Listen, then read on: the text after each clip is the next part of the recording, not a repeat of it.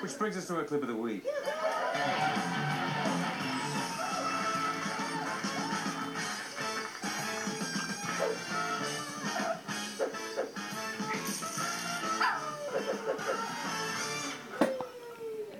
The Soup and a whole bunch of home shopping viewers lost a friend last weekend when Quacker Factory's Jeanne Bice passed away. She was a very nice lady and with a great sense of humor, and she gave us lots of Soup moments that became gold. Here are a few of them.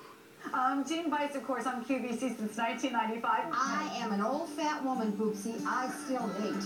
And all of a sudden, these two really hunky, cute guys walked up and they go, "You're the Quacker Factory lady, aren't you?" Jeanne Bice. And Jeanne Bice, I love you. And it covers up hoo-ha. You don't want the world to know. Yeah. You know, my mother was a tramp.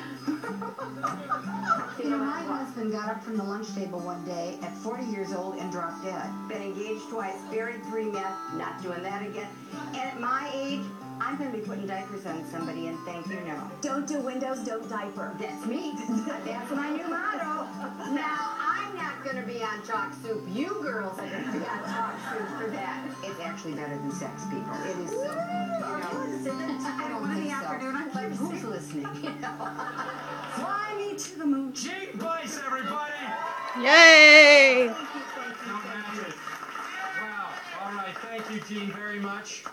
And may you have the best of success forever and ever. Thank you so much. Thank you. Thanks, Jeanne. From now on, we will look up at the stars at night and we'll wonder how much of what we're seeing is actually a bedazzled duck. See you next week. Miss you, Jeanne. Oh, there you go.